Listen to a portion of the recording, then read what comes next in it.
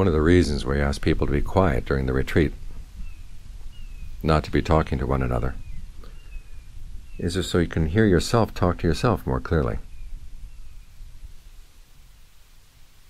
We spend so much of our lives listening to other people talk,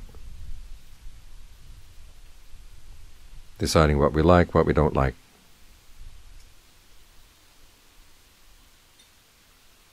Seeing sometimes that what they're saying is abnormal, but we tend to assume that everything that goes through our own minds is normal. Makes sense. After all, it's our thinking. But when you have an opportunity to be quiet like this, and you realize that the only voice you're hearing at all now is the voice in your own mind, and you can stay with the breath so you can step back from that voice, you begin to see there are many different voices in there. And you can start ferreting out which ones you can put your trust in and which ones you can't. You begin to see, you begin to recognize. You say something in your mind, you ask yourself, well, where did I get that thought? Sometimes these thoughts come from your parents, sometimes they come from your teachers, sometimes from your friends. A lot of them nowadays come from the media. And when the media goes crazy, then the whole country goes crazy. So it's good to step out like this, both stepping out of the world of the media and the world of your friends, the world of your family, and also to step out of the worlds of the different voices in your head. So you can actually look at them. Where do they come from? Where do they go? Where would they lead you?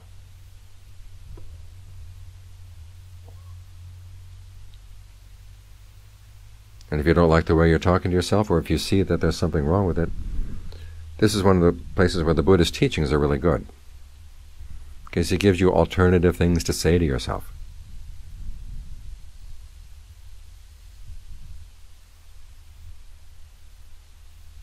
For example, if you find yourself comparing yourself to other people, there are two ways, he said, that are skillful. Lots of ways that are unskillful. The unskillful ways are when you see that you're better off than somebody else. You feel pride and conceit.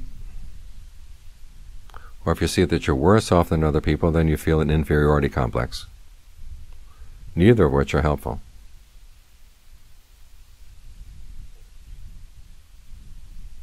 What he says is, one, you see somebody else who's really rich or powerful or intelligent or good-looking or whatever. Remind yourself that you've been there too. Thinking about all the many past lifetimes you've had. We've all been in that position at one point. And you realize it's not a position you can hold on to. The worth of that position is what you do with those qualities. And all too many people do unskillful things.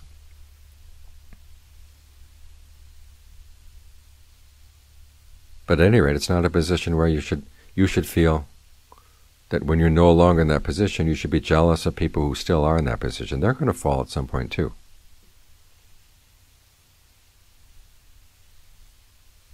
You've had your chance, they're having their chance. You may have your chance again. It goes back and forth like this.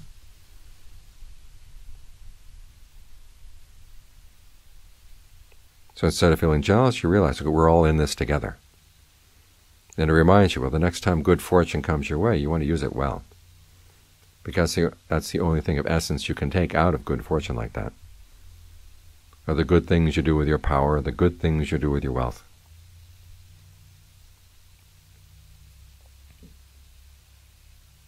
Similarly, when you see someone who's really poor, sick, the Buddha's example is a leper by the side of the road. Remind yourself, you've been there too, at some point in the many lifetimes in the past.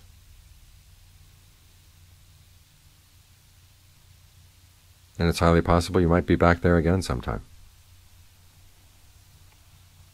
This means you don't look down on the people who are worse than you are.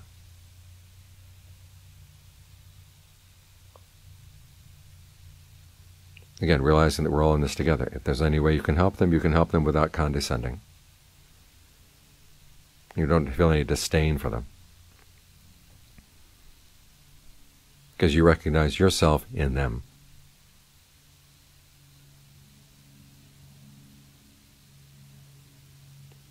Another way that's useful to compare yourself with others is when you think about people who can practicing meditation and practicing the Dhamma. And they've done it with a lot of success. Instead of feeling jealous or feeling inferior to them, remind yourself, they're human beings. They can do this. I'm a human being. I can do this too. This is a kind of conceit, but it's a conceit with a good purpose.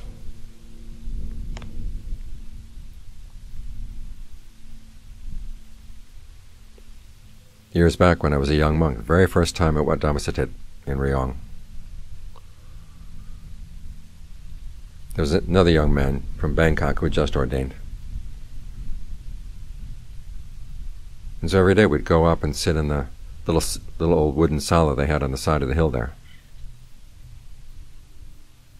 And I'd be sitting there and my legs were getting sore, my back was hurting, mosquitoes were biting. I'd feel ready to give up. I'd open my eyes and look at him. He'd sit there perfectly still.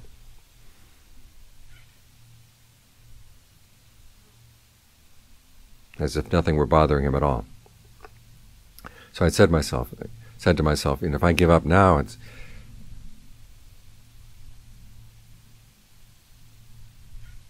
we're creating a bad name for America.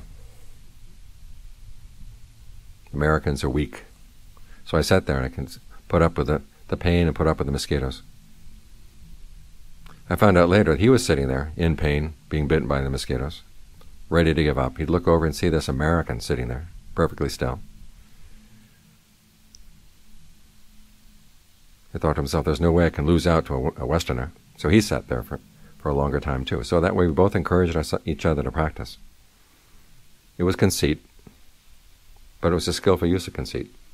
So sometimes even your defilements can have their uses.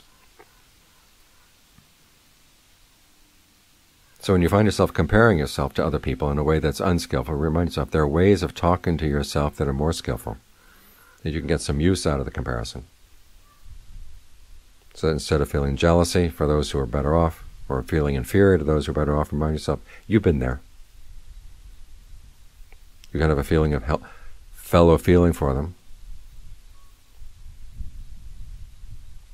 and even some empathetic joy if you see that they're using their wealth well, using their power well, using their abilities well. For people who are less well off than you are, you don't feel any sense of condescension, you feel a sense of fellow feeling. You give them help if you can, you do it with respect.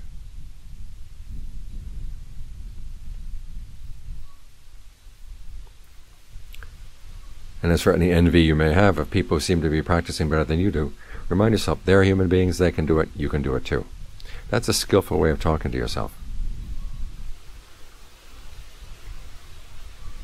The Buddha also recommends ways of talking to yourself when you're feeling ready to give up.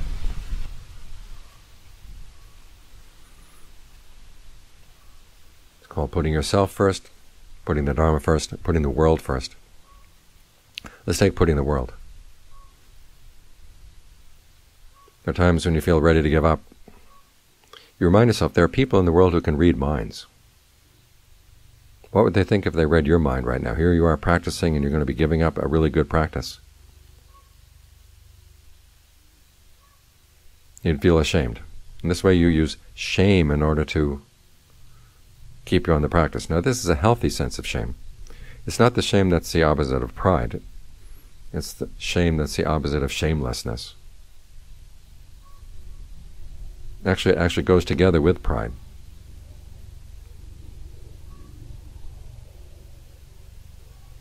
In other words, you want to have a good opinion of yourself.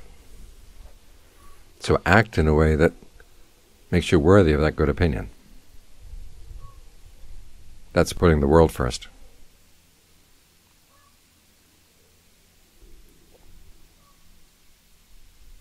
Putting yourself first, you reflect that you started this path because you saw that you were suffering, and this was a way to get out of suffering. It's because you had compassion for yourself, you had goodwill for yourself. If you give up, what happened to your compassion and goodwill? Don't you love yourself anymore?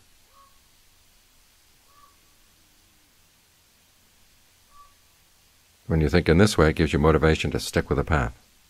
This way you're using your own compassion as your motivation, because it's got to be good not only for you but also for other people if you get your mind under control. You get a handle on your own greed, aversion, and delusion. You benefit, other people benefit too. That's called putting yourself first in a skillful way. As for putting the Dharma first, you realize that this is an excellent Dharma. It's very hard to find one that so rightly points out why we're suffering and how we can stop, and how we can develop the qualities that will enable us to stop.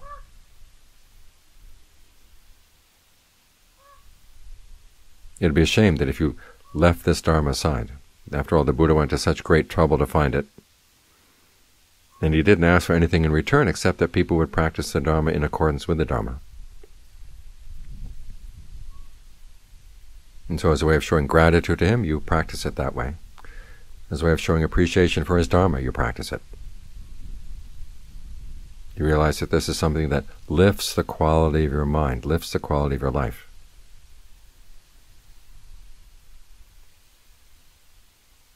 And so out of appreciation and gratitude, you stick with the practice.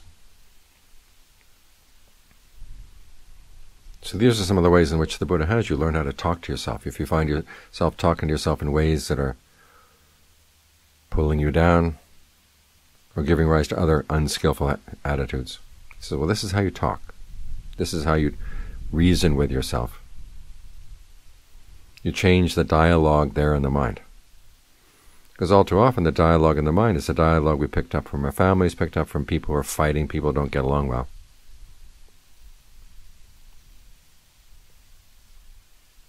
So why should we bring that into our minds? Why don't we bring in better examples?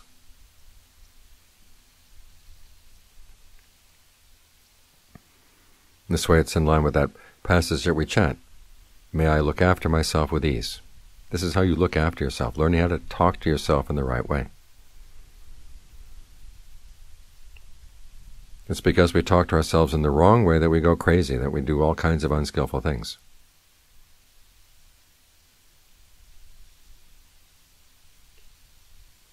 Partly because of the bad examples around us, and partly because of our own lack of skill. So it's good to associate with people who have some skill in this area. And when we read the Buddha's Dharma, read the Dharma of the Ajahns, it's like we're associating with good people who know how to talk, know how to reason. And this way you can internalize their ways of talking, make them your ways of talking to yourself. So these are some of the advantages that come from not only reading the Dharma, but then sitting down in a quiet place and being by yourself and listening to see exactly what you're saying to yourself. And remind yourself that there are better ways. We meditate to get the mind quiet so that you can see your mental chatter for what it is. Separate yourself out from it. It's only when you can separate yourself out from things like this that you've previously assumed to be you or yours, that you can actually see them with some objectivity. And John Lee says it's like going into a kitchen and seeing that the kitchen walls are just filled with soot. In Thailand this is a big problem because a lot of the stoves used to be wood stoves. He says, you see the soot in other people's kitchens and it looks awful. You see the same soot in your own kitchen, it's just the way things are. It's because you haven't separated yourself out.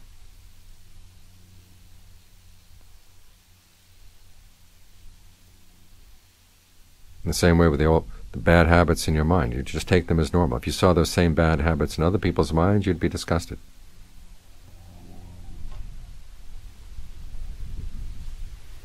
So use this opportunity to step out from the conversations of the world. When you can be quiet, the people around you can be quiet, and you can be quiet in your own mind. So you get a clearer idea of what kind of chatter is going on in your mind. And use the Buddha's recommendations to make it better chatter. Chatter that's actually part of the path.